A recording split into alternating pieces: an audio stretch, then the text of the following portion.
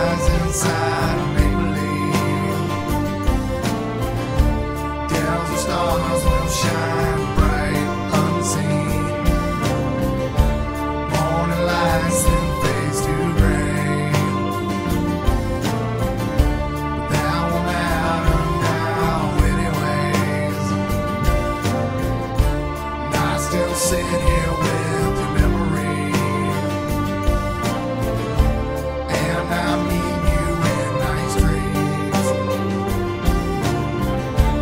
Hope that you'll be back someday. But that won't help me now anyway.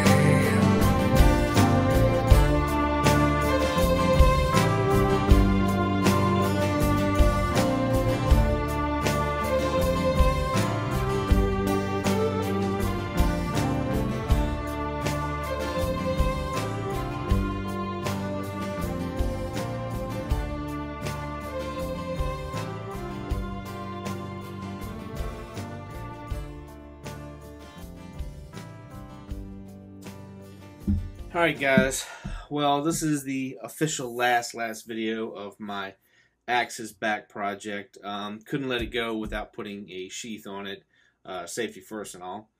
Well, this is my first sheath for an axe. Again, this is not the most complicated build that you're going to do with leather, but it is the first one I've done, and I learned a lot.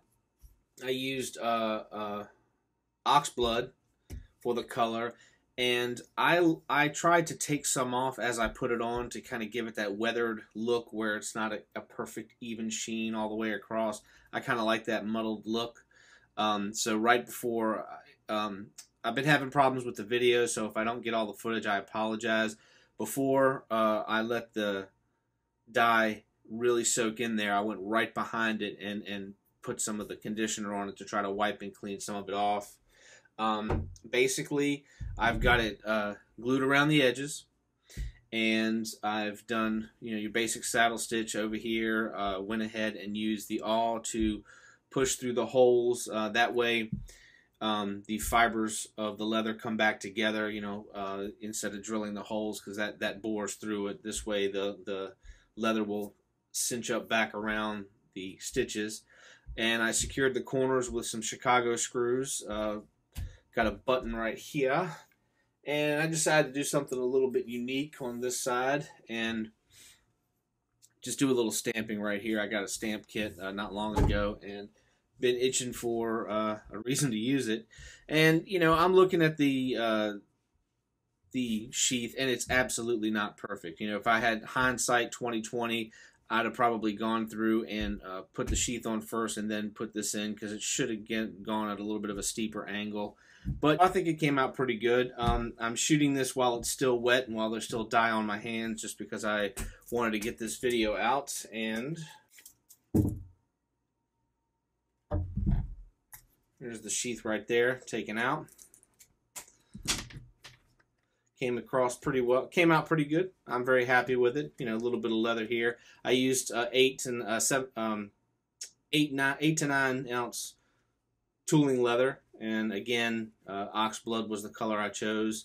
I still got to go through, let it dry, probably do some more conditioning to it, but I want to leave it inside the sheath for a while and kind of let it, conform to it while it's drying. While the I don't have a lot of room over here. While it's while the dye is drying. So that's it, guys. All said, all done. And I'm pretty happy with the way it turned out. Like it a lot, and hope you guys enjoyed it. Thanks again for watching. Don't forget to like and subscribe. Check out the website. Got a new knife that I just put out there. I'll leave a link to that down below, and probably do some video on the knives in the next couple of days here. So we'll keep a check out on that. If you have any questions or comments, leave them down below. Email me, primaledgeandleatherworks@gmail.com, and I'll be more than happy to try to help you out. Thanks a lot. You guys have a great day, and I'll see you in the woods.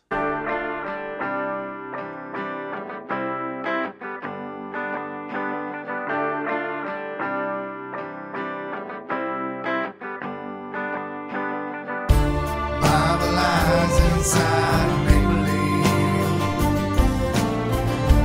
Gals and stars will shine.